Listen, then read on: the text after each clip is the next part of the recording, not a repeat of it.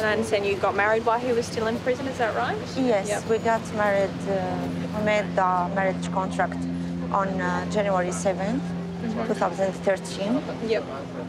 And they call us the bride and the groom of the Syrian Revolution.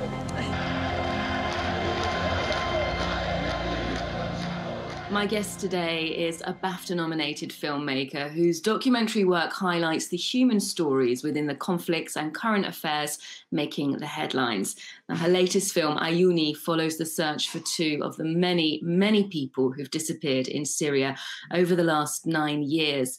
It's getting a digital release this month, and Yasmin joins me now to tell us more. Yasmin Fedda, thanks so much for speaking to us. Thank you so much for having me. Now, as I mentioned, your latest film, Ayouni, examines the loss of two people, Bassel Safadi and Paolo Dall'Oglio. Now, they're among the more than 100,000 people who've been forcibly disappeared from Syria in recent years. We're more used to hearing stories about Syrian refugees in camps, those who make it to Europe in the hope of gaining asylum, people who are alive, in fact.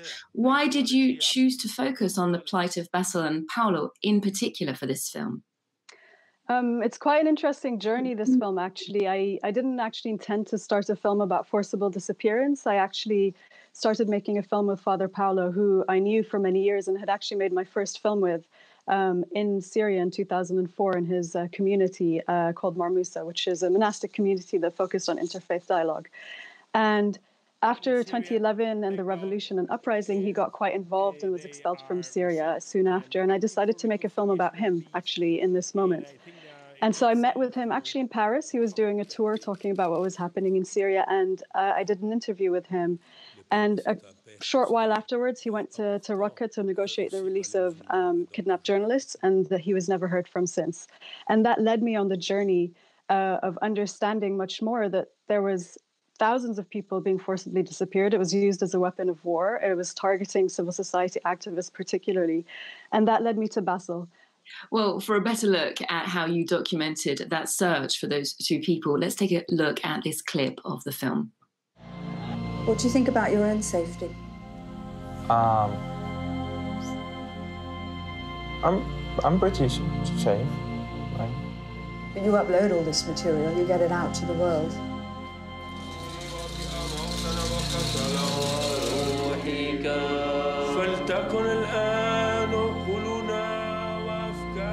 يبدو أن هناك من أخذ موقف ضدنا. أبونا باولو للسدين، يعني أبونا باولو شخصي يعني يضر.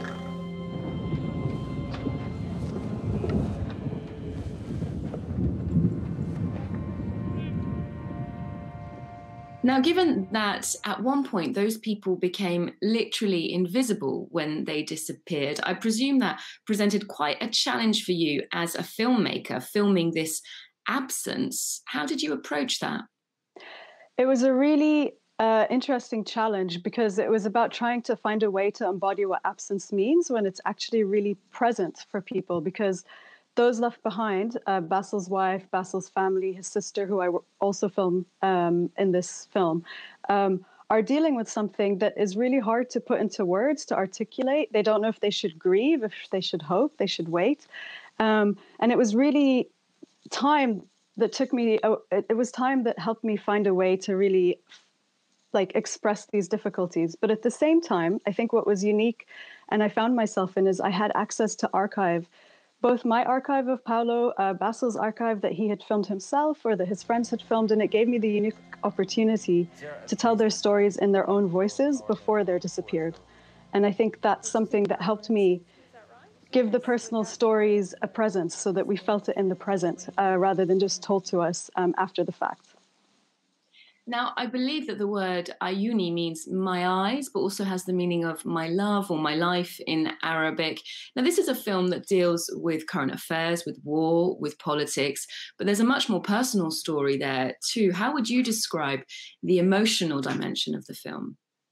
Yeah, it's interesting you pick up on that. I mean, when you work with something over so many years, I was filming it over 6 years, and you know, Noura and Maki, Paolo's sister, trusted me with their stories, with their loved ones' stories.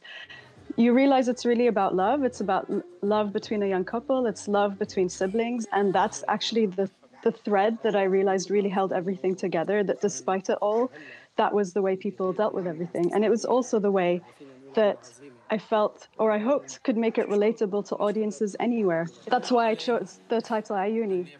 The meaning of my eyes is also got another layer, which is about what the people witnessed in the film. So it kind of has a dual meaning. And in Ayouni, you speak to people who are campaigning, opponents of the Assad regime, and they're asked about the risk they're taking by carrying out these activities. For example, the question of whether filming protests is putting them in a certain amount of danger, and if that danger is worth the risk. Now, if I were to put the same question to you as a filmmaker, what about the risk you're taking by working in the Middle East on these projects? What would you say? I mean, I don't think the risks I'm taking are nearly as comparable or as high as the risks that the people in the film. Bassel took a much higher risk by filming, helping people take footage out of Syria. He was on the ground and he took a risk with his life in the end. Paolo, the same. They were working on the ground. I don't live in Syria right now.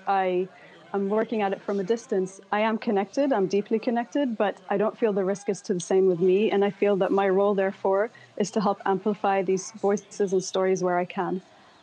This film is not the first time you've tackled the situation in Syria. Your previous film, Queens of Syria, in 2014, focused on a group of Syrian women who were actually living in exile in Jordan, and they found themselves performing in a theatre workshop, participating, rehearsing and performing, and eventually doing a Greek tragedy. Now, you followed that process with your camera.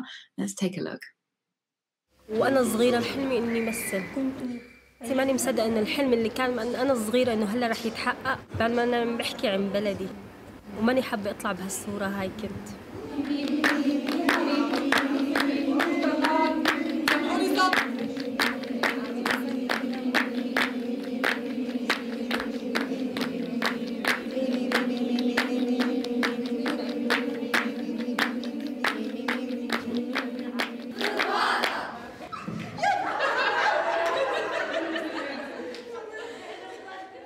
As we can see there, they were working on a production of Euripides, the Trojan Women, and many of them had never acted before, never come into contact with the performing arts.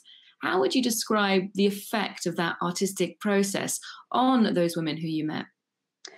That was quite an amazing process to be part of, because it really changed over the weeks. It was a 7-week project, and from the first day, people were like, what is this? I don't really understand. I'm kind of interested because, you know, it was something to do. A lot of people were in limbo, did not have work, obviously, were stuck. And this gave something for people to do. But as the weeks went along, people got more confident with their own skills. And also in the project, they started to believe in it. It became a platform for them to share their story, but in a sort of collective way. And it was quite an amazing process of discovery, I think, for everybody, including myself, to see this transformation in actually such a short amount of time. It was great, actually. It was a really, really inspiring experience. Now, when we look at the success and the reach of films like yours, of Wad El-Kateb's Oscar-nominated For Sama, we could say that documentary makers, journalists and artists have never had more success in making compelling work that really resonates with people, gets the message out there. But do you see this work having real, tangible effects in the field, in conflict zones or in diplomacy? I really hope it can. It's really difficult for one film, for one piece of art to make that difference. But I think pieces together, little pieces in a puzzle, we might be able to do that. If we can use my film or any of the others you mentioned to create spaces for conversation. I mean, I think that's the first stage of creating impact, is a space for conversation, dialogue and awareness that can therefore maybe target a higher level of diplomacy and advocacy. As a Palestinian, I believe that part of your childhood was spent in Syria. You're now based in London. That's a path that would suggest some family and then professional choices. As someone who has a foothold in both the Middle East and one here in Europe, how would you say that's informed your perspective as an artist, as a filmmaker? Yeah, it's an interesting question. I think identity is very complex and it's quite hard to compartmentalize it into one thing. And for me, I definitely feel like I'm part of different parts of the world, definitely part of Europe and the UK, and definitely part of the Middle East. And I hope that by making films, I can try and bridge those worlds together. I think film can be a very unique way to get people together in a room. Well, these days in your own home to watch films, but to open up dialogues together. And I feel that's what I can try and do. And I feel there's a lot of misunderstanding, I guess, between parts of the world when actually there's a lot of opportunity for understanding. And I hope that my art and my films can be a way to bridge those.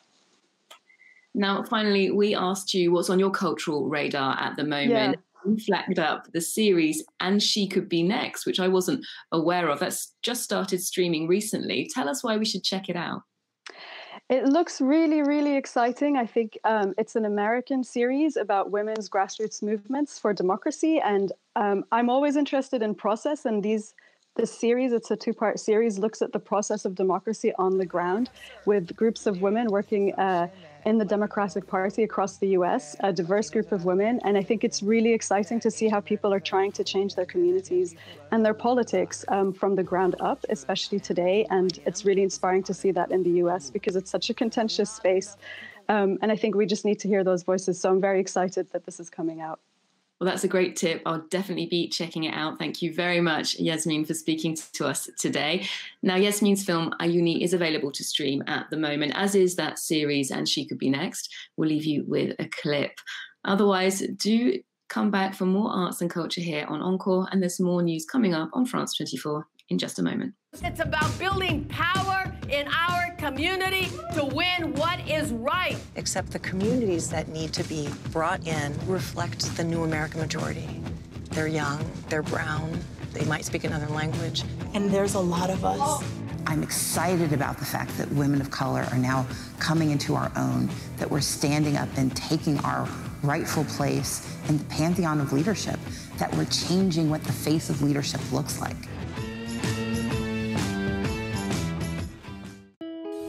Sur France 24, la nuit, on est très fiers d'accompagner les Amériques dans leurs soirées, de voir l'Asie se réveiller, et on est là jusqu'à ce que Paris s'éveille. France 24 es más que solo noticias. Es libertad, igualdad y actualidad.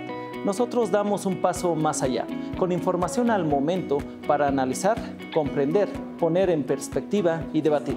In Live from Paris, our correspondents around the world keep you up to date. من الطبيعي أن يكون شعارها الحرية وخاصة حرية التعبير في بلد حرية التعبير. Liberté, égalité, actualité.